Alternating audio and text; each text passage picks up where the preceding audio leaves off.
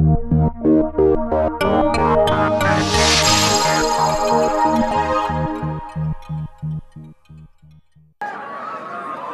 unique St. Patrick's Day party on Sandwich Street in Windsor seems to be going over pretty well.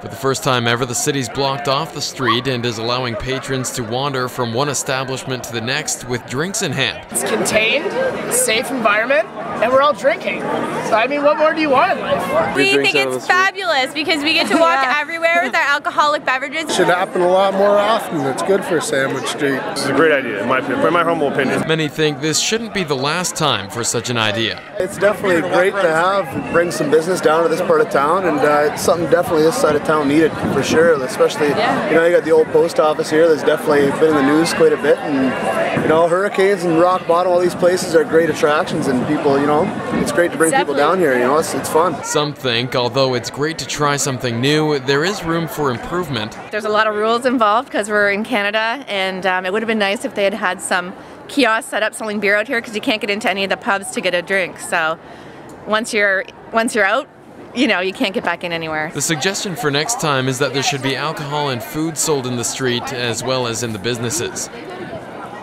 Mike Vlasveld, BlackburnNews.com.